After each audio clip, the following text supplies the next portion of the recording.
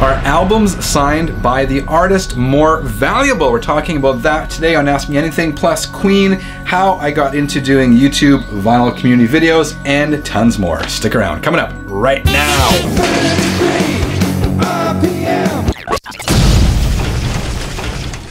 Hi, my name is Frank. And I'm Sherry. And welcome back to Sundays on channel 33 RPM, your channel for vinyl gear and more. Believe it or not, Sherry and I are doing another episode of Ask Me Anything. I absolutely love doing it. Yeah. And she loves doing it, and I hope you guys dig it. So let's get right into today's questions. Our first question comes from Gavin Hill.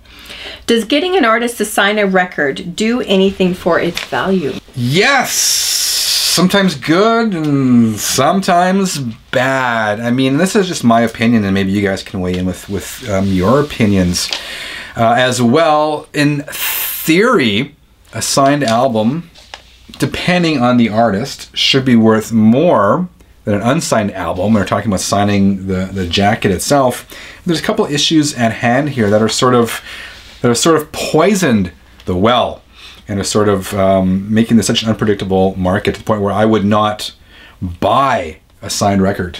I wouldn't do it unless I knew the person I was buying it from. I knew how they got it signed. And that is just because there are so many fakes out there. If you go on YouTube, people will tell you it's certified and blah, blah, blah, blah, blah. I'm telling you, don't necessarily believe that. Don't trust that. It's just too easy for someone to forge a signature, put that on an album jacket, or really any sort of memorabilia for that case, and try to jack up the price. So a huge caution. When Sherry and I first started dating, she bought me off eBay. What, do you want to tell the story? So is it this one or? No, it was the Kiss one. Okay, so yeah, I was really excited because we were dating and I knew that you loved Kiss. And there was a Kiss record signed by all 4 members and it had a certificate and everything. So I was so excited. It was all signed in different Sharpie colors and everything like that. So it was pretty stylish. And so yeah, I bought it thinking it was certified, thinking that it was a legitimate company, and it wasn't. So I got taken for that. And I was, yeah, that kind of hurt that, yeah, I didn't know any better. Well, I mean, It's not your fault. I mean, this was like 15 years ago or so. It was early days of a lot of this stuff. And in the listing, everything looks legit. And I thought it was legit for the longest time, too. And I posted it in a Kiss group on Facebook. And like, oh, dude, that's a forgery. It's not real. And I found it very difficult to tell you that because I know that you were really excited about that. So, yeah, you really have to be careful with that. And that's all I got to say. I know some people take a photo of the guy signing the album sort of as evidence. But I think the real value in signed stuff is personal. Yeah, so and I got a copy of a Joan Jett record that I got her to sign once and that sort of stuff. And I think signed stuff means more to the individual. If you get it signed, you have the story behind it than actually buying something from eBay because you don't know where it came from. Okay, this question comes from Dominic Weber, wondering if you still sell 33 RPM t-shirts. Oh my gosh, this is from Dominic Weber. Dominic, your timing could not be better. This is coincidentally the channel 33 RPM shirts. So I'll have more coming up. I'll let you guys know. But I'm going to reopen the store. I closed it last year at some point. It was just whatever. I wanted something for a variety of reasons, but it was closed. And yes, it's some of the most frequently asked questions I get here is when are you going to open the merch store? When are you going to open the merch store? So very soon, I have more details coming up. Stay tuned. I'll post about it on the Facebook and Twitter channels or accounts or whatever, and I'll also do a quick video here. So yes, merch coming up. Thank you for the question and stay tuned. Okay, this question is from Grant Jordan. What got you into making YouTube videos and starting a channel about music? This is an interesting story. Do you know the story? Obviously you. I'm not sure if you know my inspiration, but when our kids were younger, so it's actually right around now is actually the 4-year anniversary of channel 33 RPM. My goal when I started doing it, not a goal, but I just thought, I'm going to do this for 1 year. I can commit to 1 year. And somehow 4 years later, I'm sitting in the basement here once a week talking to a camera, and 14,000 now channel 33ers all around the globe. So thank you guys. But Sherry, when our kids were young, would work at nights. Yes. And I'd be like, what am I going to do at home now? So I figured I would just, my passion was always music.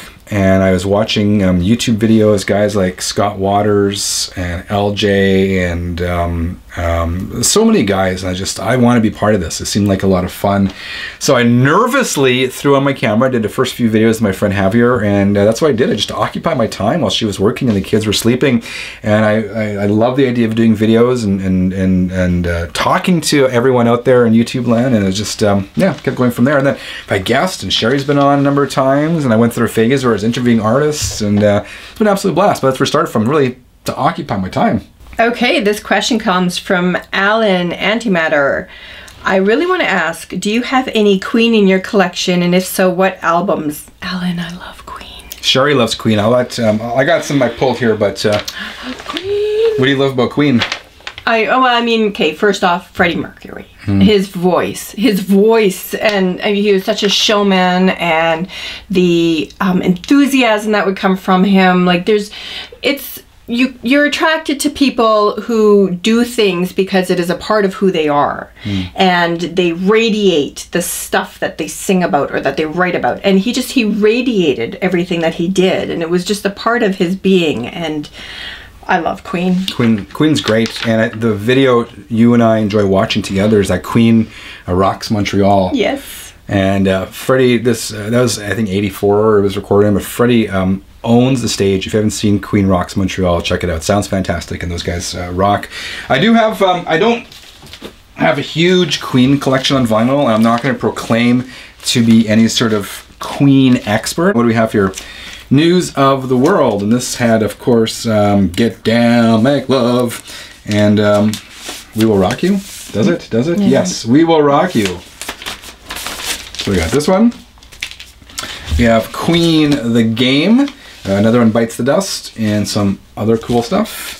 We got Queen Jazz. Oh my gosh, this is close. Let's go. Fat Bottom Girls. I love Fat Bottom Girls. That's a good one. Bicycle Race. What else we got on here? Yeah, those are the big ones. But yeah, Queen Jazz. Greatest Hits. I got 2 copies of Greatest Hits for some reason. Queen Live Magic. This album gets dissed a lot. It's a highly edited version of the Queen concert, but I still dig it. Queen, A Day at the Races. I love the classic stuff. Tie Your Mother Down. It's probably one of my favorite Queen songs. What's your favorite Queen song? Under Pressure. Under Pressure, Bowie, great one. And of course another copy of Queen's Greatest Hits. That's it. That is today's episode of Ask Me Anything. I'd like to thank the lovely Sherry Landry, Mrs. Channel 33 RPM, for coming on the show once again and for reading off your questions. So thank you very much, Sherry. I hope you'll come back and join us again sometimes. Dear 33ers, let us know what you thought of today's episode. Remember, if you enjoyed it, leave a quick like. If you haven't subscribed yet, click the subscribe button so you never miss another episode again, because I don't want you to ever miss another episode again. Also, leave your questions for future episodes of AMA below this video for me or for Sherry. I'm sure she would love to answer your questions. Dear 33ers, I hope each and every one of you has a fantastic week. Until next time, keep on spinning.